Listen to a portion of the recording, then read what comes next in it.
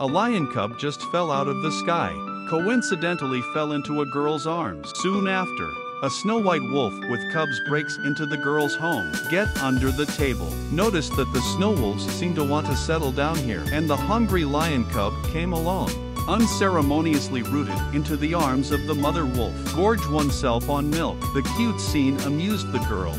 However, a hunter in the forest senses that the mother wolf is foraging for food. They went up cautiously with their tranquilizer guns, subdued the mama wolf. The girl returned home to find the two little ones have made a mess of the house, and the mama wolf is gone.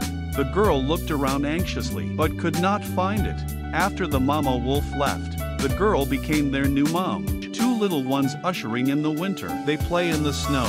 As winter turns to spring, two little ones grow into massive animals. A mother and daughter came to the island to play, disturbing the peace.